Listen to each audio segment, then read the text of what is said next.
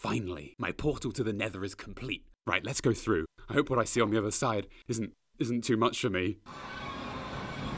Well, this isn't how I imagined it. Where's the... Wait, what's that noise? No, it can't be. Oh my god! Oh!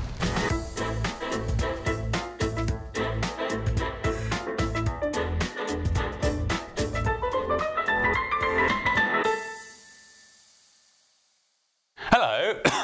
So it's Halloween again, and you know what that means. We dug up the garden for almost no reason. Minecraft is a game about displacing blocks and investing hours into creating fine works of art with all the shelf life of a pile of raw chickens. You'll spend entire weekends collecting diamonds, which are about as rare as a cat that is mildly fond of you, only to look up just in time to see your untimely death streaming towards you. You won't be needing these. Or you'll have enough gold to cover the Great Pyramids in triplicate, only to inevitably misstep slightly and meet the same fate as the people of Pompeii. Because it seems that lava in this game has an unmistakable gravitational pull. Why review this on Halloween then? Well, at its core, Minecraft is a pretty terrifying game. I mean, look at it! A world made up entirely of cubes with faces. Please kill me. I will admit there are some cuboids scattered about, but they could have easily have made the whole game with only cubes. I guess they were just trying to... step it up a notch. There's not an agenda against white people. Minecraft came out according to Google in 2009, when half the people who are currently playing it weren't fucking born. Finally, a baby girl. She's gonna fucking love Minecraft. I first played the beta when it came out in 2010, so I'm not really sure what this date is all about. But from the second I played it, I was completely hooked. And honestly, this game was just as good back in 2010. It just had... it. You know, it.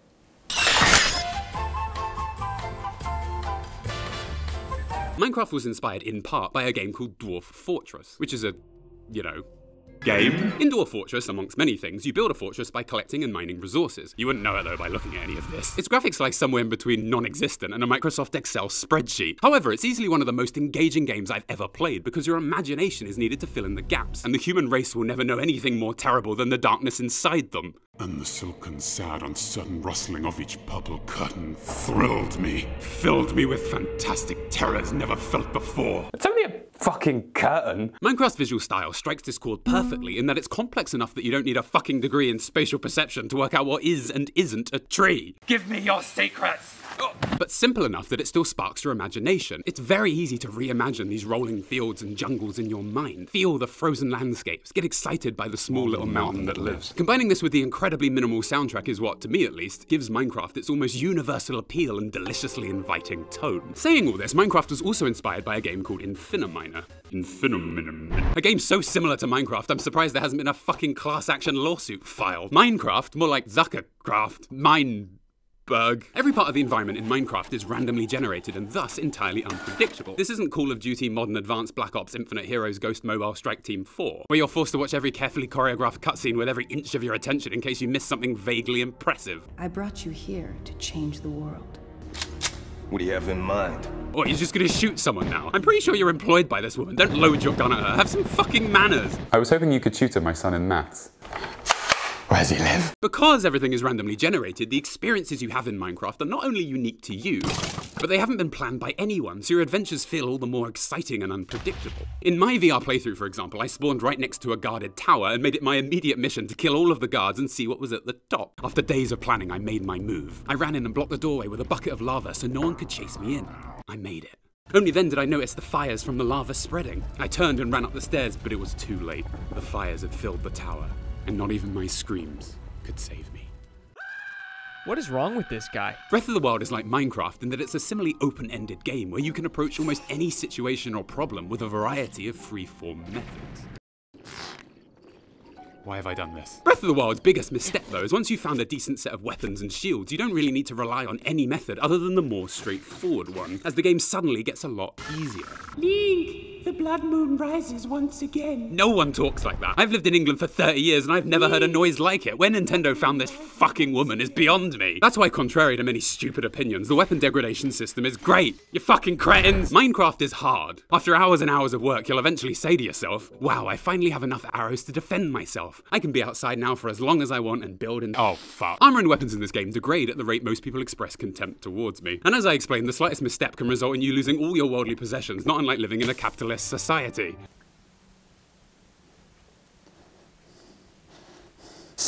Bye! Achieving something in life is only satisfying if it requires a decent amount of effort. If producing a baby through natural means is the biggest achievement in your life, then for the love of God, man, reevaluate things. Learn Mandarin, aid in the development of cold fusion. All you did was fuck a few times. Christ! You see, the ratio of time spent to tangible results in this game is utterly sublime. An example of this being the difficulty of obtaining coal, iron, and diamonds versus their usefulness. It just works.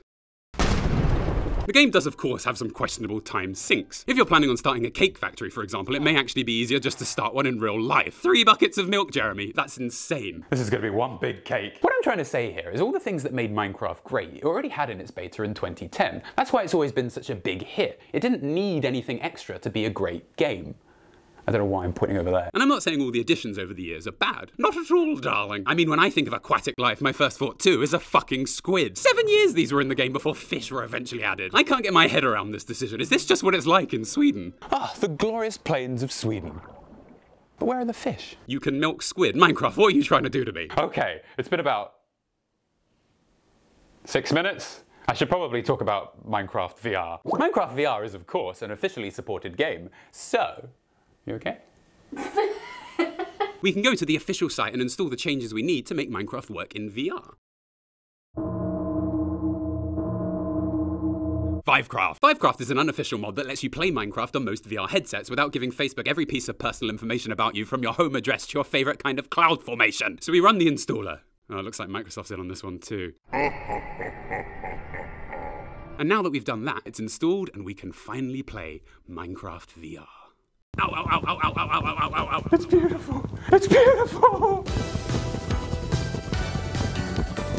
I put aside 3 days to do absolutely nothing but play this game. And honestly, I had the fucking time of my life. I remember the morning of my second day as I stood in an open field. The sun rising above me and the sky turning orange. Monsters burst into flames around me. And I thought to myself, yeah. Well, you heard it here first, folks. 9 years out of 10 could use more years, IGN. I got so into it, I genuinely got an Amazon Alexa so I could make notes for this video without having to take my headset off. Alexa, play back my Minecraft list. I couldn't find any enabled video skills that can do that. Go to the Alexa app to... As you know, when you play Minecraft, you need a goal. I did it. As we said, mine was storming a guarded tower, and we all saw how that went. But this small goal was enough to completely immerse me in the game, and before I knew it, I was breeding cattle. This doesn't feel right. Growing a farm. This doesn't seem right. Or just traveling across the countryside, pillaging everything in sight like a good old-fashioned American colonialist. I've discovered a community of natives. I must carefully and respectfully make first contact. That'll teach you for forming a peaceful and functioning society on land I only just discovered, you Squidward-looking motherfuckers. Oh no, a church. They were far more advanced than I thought. That'll teach you for expressing faith in a god other than mine, you Squidward-looking mother. Minecraft is a surprisingly immersive game, and unsurprisingly, Minecraft VR is even more immersive. Prize-winning journalism there. This is mainly because it's such a good VR port. Sure, moving up and down gentle slopes is about as pleasant as being forcefully hurtled through time and space. But this is a game about traversing and displacing 1 meter cubed cubes. It was hardly the most logical of experiences to port to one of the most advanced gaming technologies known to man. As a result, there are certain parts of Minecraft that mix as well with VR as a dinner party would. Being lost underground, for example, which happens as regularly in this game as fucking mining, becomes as nauseating as being alone in a room as it spins around you. You'll stand there wandering around mazes of infinitely repeating textures and cubes, exploring the same identical 100 meters of caverns until you finally find a merciful pool of lava. Finally, sweet relief. Also, because VR inherently makes the visuals of games slightly fuzzier, picking items from Minecraft's menus becomes an absolute nightmare. You try and identify at first glance the differences between gravel, wool, cobblestone, clay, stone, andesite, basalt, and dorite at 720p or whatever the hell you would say this is running at. Basalt? Basalt? What is this? Back in my day, we just had stone. Alexa, name all the different types of stone. Granite, igneous rock, sedimentary rock, lava, metamorphic rock, magma, slate, gneiss, gravel. And this is a big problem because static menus are the least appropriate way to select items within VR, and Minecraft manages to get through more menus than your mum. The thing is though, other than these few issues, porting Minecraft into VR does genuinely make most of it a lot more fun. Building and fighting is now far more engaging and precise, although my weapons do keep doing this. Changing weapons that are in your immediate inventory has been vastly improved. To eat, you just shove food into your face, and the shields are absolutely fantastic. Once again showing that 5 people working for free can somehow totally obliterate the efforts of an entire fucking company. They've even managed to get the stars behind the clouds in this game, so we're quids in here, boys. Basically, almost all of the gameplay in Minecraft VR is that bit more fun and accurate in VR. But best of all, you awake in an underground tunnel. Hey, Oh God, I'm here again! You awake in an underground tunnel. Darkness stretches infinitely in both directions. You listen and you hear the rattling of bones above you. Running water echoes in the distance. What would you like to do? Go down? Okay. Oh, fuck! The point is, every time I'm underground in this game, I get this creeping sense of adventure. The warm lighting, minimal sound, limitless options, and simplistic visuals ooze personality and fantasy vibes. It always makes me imagine The Hobbit. Well, before, you know. Why did they have to do it? These worlds are places you want to build and explore in, and VR makes you all the more involved with these environments. The Nether is, of course, by far the most amazing place to experience in VR. The ground randomly bursting into flames, rivers of lava, scores of dead-eyed inhabitants roaming around like they don't even know what's going on. It's like being back in Florida.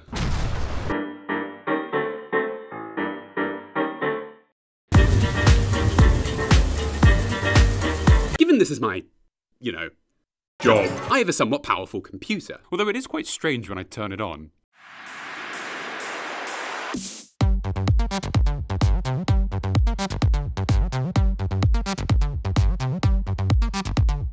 The game also manages to stutter quite a lot when I'm moving around in the open. Who'd have thought a game with all the visual complexity of a Hogwarts Lego tower could cause so many performance issues? You see, when you play VR, you get a live overlay showing you how smoothly things are running. Here is how it looks when playing Half-Life Alyx, as a train is literally crashing around me like the world is coming to an end. And here is Minecraft when I'm walking through a blank field. Honestly, this can't be far off what they saw at the ending of Chernobyl. And don't get me started on the rain. Ah, what a beautiful day. Oh my god! The VR controls for this game also seem like they were mapped partially at fucking random. You see, the index controls have buttons here that you activate by slightly squeezing your hand. This action will make you change to your next held item. The trigger button here, though, at the base of the controller is mapped to attack, mine, or interact, which, if it isn't obvious, covers everything. And you know what happens when you press it? You squeeze your fucking hand. You'll stand there attacking, mining, or interacting, the holy trinity of shit you can do in Minecraft, only to slightly squeeze your fingers and change item, replacing your conveniently equipped pickaxe for whatever's next in your inventory. A salmon, half a cake, a carrot, anything's fucking possible. A creeper. Have at you. Uh-oh, this isn't good. Fortunately, other people have uploaded more sensible controller layouts that you can just select and use right away. Ah, a neon green-haired dragon with horns and a seductive expression. Finally someone I can trust. And that's it really. Minecraft VR is basically just Minecraft in VR. Oh, tell me more, old wise one. However, if you did want to make some big changes, you could add mods. Also, the swimming is terrible. Have you ever looked up at the sun in Minecraft and thought, wow, if only though it was more realistic? Oh my god, we're all gonna die! Ray tracing is kind of like simulating light effects in software so that it behaves closer to real light. Like this. To play Minecraft with ray tracing, you will need an NVIDIA GeForce RTX 2060 or better. Da-na-na-na. But if you aren't looking to spend your entire monetary value on another graphics card, I use mine as a coaster. It is sort of possible to do ray tracing in Minecraft without an RTX graphics card if you use this path tracing mod. There's loads of guides on how to set this up online, but I used this one. So here we go. First, be rich enough to get one of these slightly cheaper graphics cards. I also use mine as a doorstop. Then install Minecraft. Okay, well that's not too bad. Download Minecraft Forge. It must be one of these. Download Optifine. Install. Realize you've downloaded the wrong version. Download and install Slimecicle. Now, is actually the mod you need to change Minecraft's lighting. It was made by a single modder, and to get it, you need to donate $10 to their Patreon. The issue is, though, nowhere on this guide is that mentioned until now. So as you can imagine, this made people slightly irritated. A $10 Patreon reward. Are you serious? Duh. How quickly we forget. This whole thread is cancer. This is a shill. Shut the Patreon down! How does he sell things that aren't him? Well, I think we'd all like to know the answer to that one. I don't think the paywall is what's upsetting everyone here, though. I think GameCrate committing you to the 12 fucking labours of Hercules before even mentioning it is the issue. So to use path tracing in Minecraft and be admitted to Mount Olympus, you must first strangle the Nemean lion, kill the Lernian hydra, catch the Aramanthian boar alive, hunt down the stag with brazen feet, shoot the Stymphalian birds with your bow and arrows, tame the bull on the island of Crete, kill Diomedes, obtain the Amazonian belt, cleanse the Augean stables in a day, kill Geryones, steal the golden apples from the Hesperides, and donate $10 to Sonic Ether's Patreon. $10? No, I'd rather remain mortal. Also, the thing is, once you've downloaded these shaders, you can cancel your Patreon subscription immediately and get them all for free. So, you know. Duh.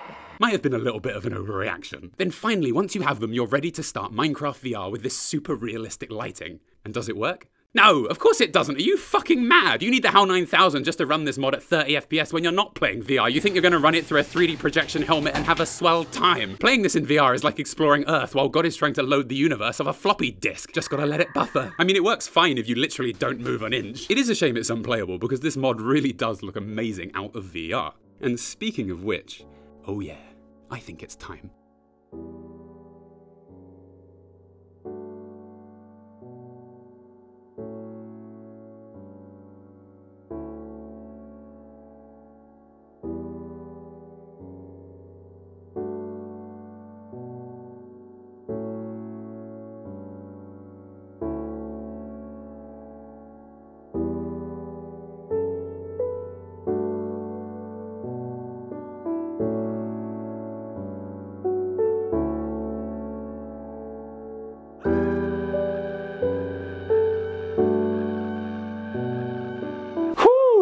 So overall, Vivecraft is such an amazing mod. When you're playing it, it's easy to forget that the world isn't actually made of cubes. Isn't that right, Sid? Sid? Who did this to you? It was me. I turned your cat into a cube. But why, Alexa? Sorry, I don't know that one. Well, do you know this? Oh God, it's happening again! Maybe humans should play less VR. Okay, so I've had this great idea. Can you replace the monsters Hercules fights with cats? Yeah? Send them through. Oh God, what have I done? As always, I got a little bit spendy in this video. Fortunately, this video was sponsored by Honey. Honey is a free online shopping tool that finds promo codes online and automatically applies them to your cart, saving you and me money. You can get Honey for free on your computer in 2 easy clicks. Then if you're checking out on one of its 30,000 supported sites, Honey will pop up and all you have to do is click Apply Coupons, wait a few seconds as Honey searches for coupons for that site, and if Honey finds a working code, you'll watch as the prices drop. For example, I get a lot of my clothes, including this hoodie, from ASOS. Remember this earlier? How could you forget? Originally, just the jacket would have cost me £72, but with Honey, I automatically had a coupon code applied and saved £10.80. Amazing. Also, those of you who have already installed Honey using my link have found over $49,000 in savings. So if you have a computer, Honey really should be on it as it's free, works on any browser, and automatically saves you money. Get Honey for free today by going to joinhoney.com/UpIsNotJump. That's joinhoney.com/UpIsNotJump. That way they know I've sent you. And thanks again to Honey for sponsoring today's video.